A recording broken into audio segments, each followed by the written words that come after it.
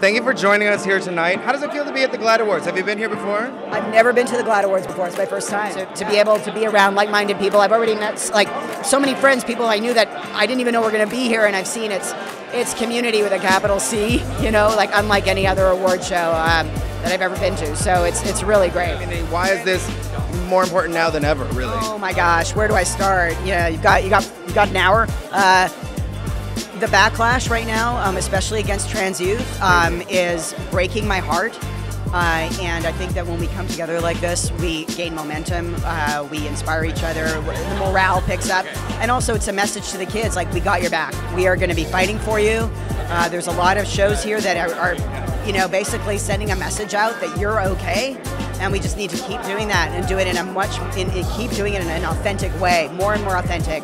And as we do that, I think that things will change over time.